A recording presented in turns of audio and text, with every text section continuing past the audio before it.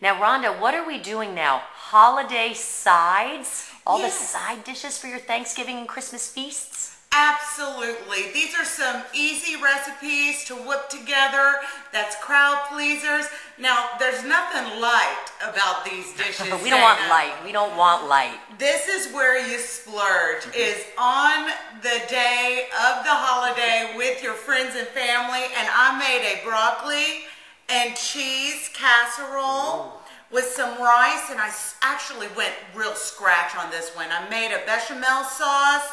And I added cheese, just like I do with my mac and cheese. Mac and cheese, which we love. Absolutely. So I made my own cheese sauce, put in some rice, sauteed my mushrooms with some celery and some onions and some butter, added some cream and some milk, the whole stuff. You know what I'm saying? Oh, yeah. So we have some of that, and then this super simple cranberry sauce.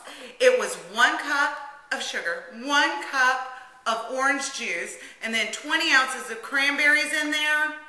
Just cooked it down and reduced it. And with the sugar and your orange juice, this is just going to be scrumptious and fabulous.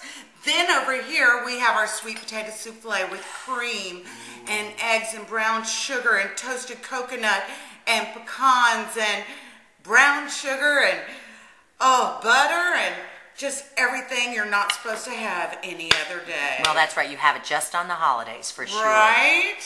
There we go. Look at Just that. like I know that. Travis helped you put all this incredible stuff together. Travis is amazing. Without Travis, I don't get nearly as much done. Without Travis, we I'm wouldn't be still putting in on it. 20 pounds. That's what I'm telling you. Right?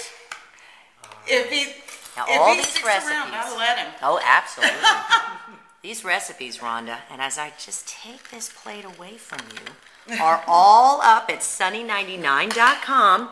You can just click on Sunny Mornings, and these holiday sides will be right there for you, courtesy of our Sunny chef, Rhonda and Travis. Happy holidays. I'm going to dig in now.